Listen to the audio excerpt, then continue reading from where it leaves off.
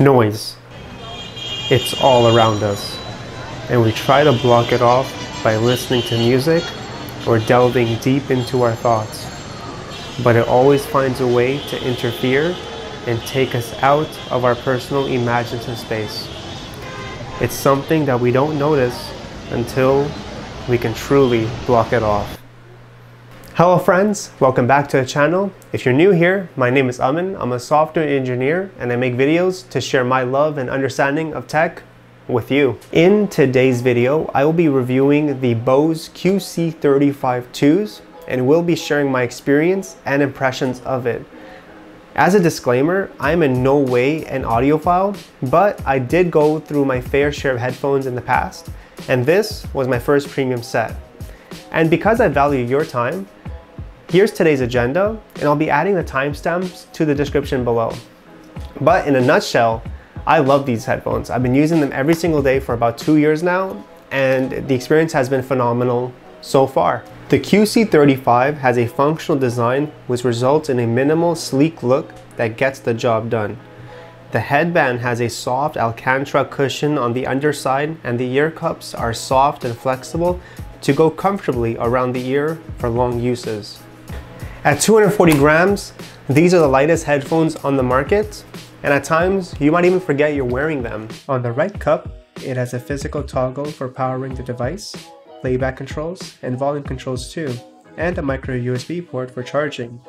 On the left cup, it has a headphone jack and an action button which can be configured to control the noise cancelling level or call up your virtual voice assistant.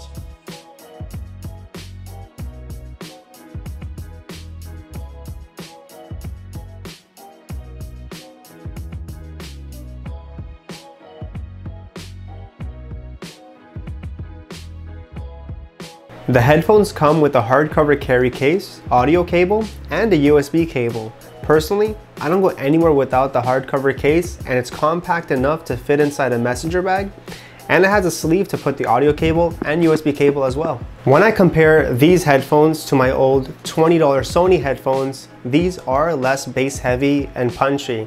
They work great for most music genres, however, they don't necessarily specialize in one genre or the other.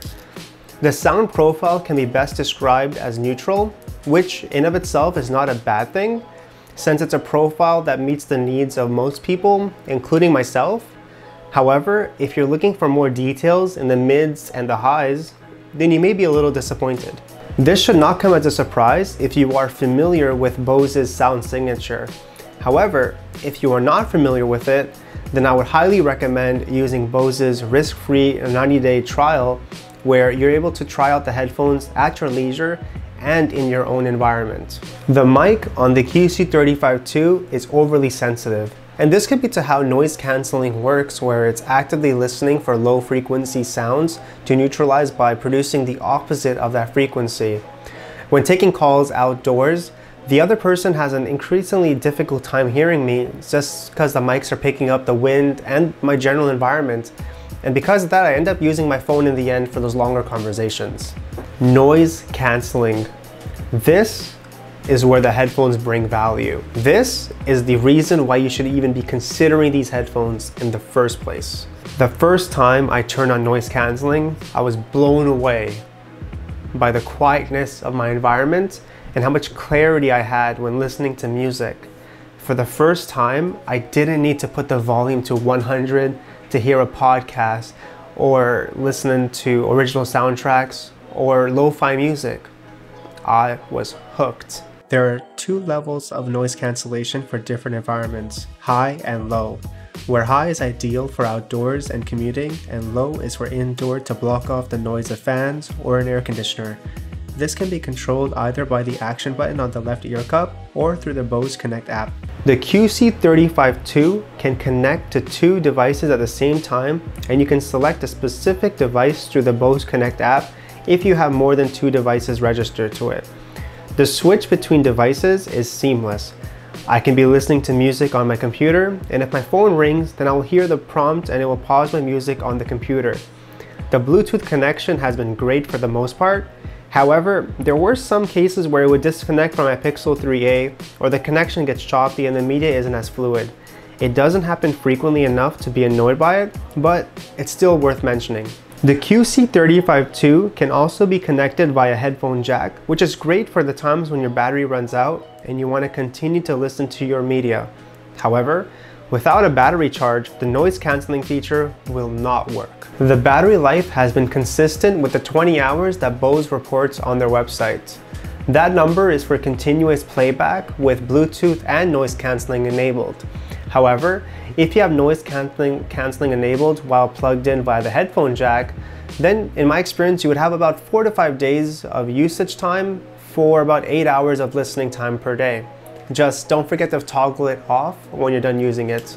The recharge time is about 45 minutes to fully charge the headphones.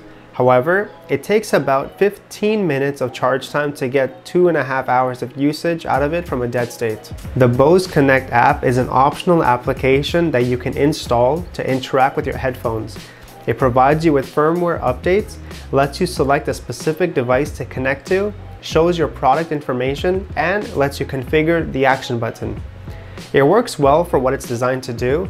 There are some reports that certain firmware updates have reduced the noise cancelling performance, but in my experience, I have not noticed a degradation of performance. For a long time, Bose was considered to be the king of premium noise cancellation headphones.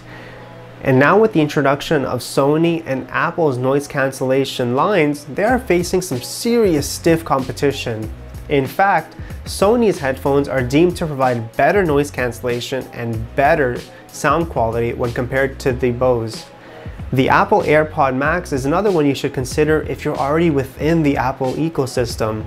Now is a fantastic time to be getting into noise cancellation headphones since there continues to be more options out there available to you. So definitely do check those out to better understand and explore the world of noise cancellation headphones.